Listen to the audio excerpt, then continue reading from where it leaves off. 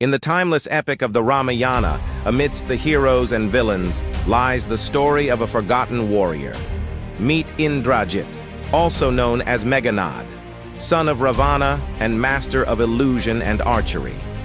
Trained by Shukra and blessed by Brahma, he was granted invincibility in battle. Indrajit defeated Hanuman by using the Brahmastra. He also defeated Rama and Lakshmana using the Nagapash, which unleashed 1,000,000 snakes that wrapped themselves around the bodies of Rama and Lakshmana. Indrajit also employed his sorcery skills to demoralize the entire army. Indrajit was eventually killed by Lakshmana with the help of Vibhishana, Ravana's brother who defected to Rama's side.